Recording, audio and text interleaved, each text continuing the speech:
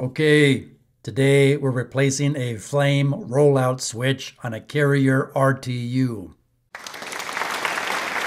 So here is the RTU we're working on today. Before you replace any parts, shut the gas and power off. So the issue was the burner would not light. The draft inducer fan would run, burner wouldn't light.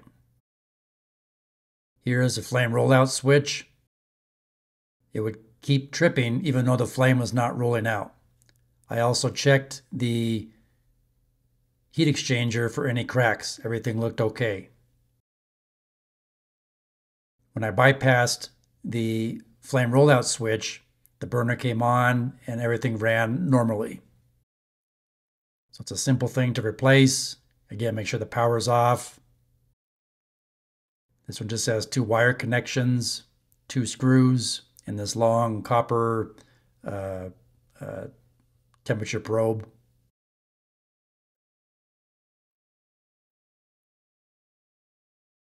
And the temperature probe is clipped on with little clips all around inside the burner box.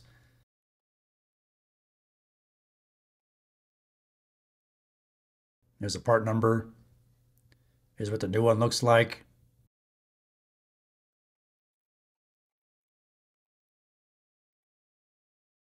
So again, 2 little screws to attach it. Reattach your wires. The wires are not polarity sensitive, so it doesn't matter which one you hook to which lead, it'll still work. And then make sure you put that temperature probe back around where it was with those little clips so it can detect flame rollout all along the burner box there in the event that there actually was flame rollout. That's what you see me doing here.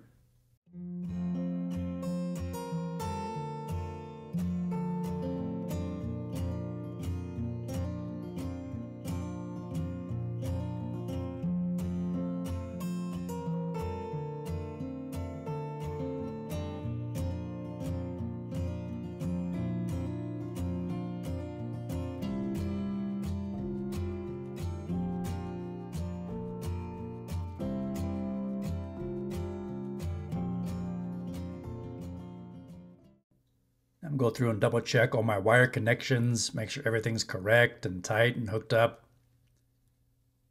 It says draft inducer fan motor looks a little wobbly. I'll have to resecure that later. So we'll go ahead and test fire it, see if everything works okay. Woo!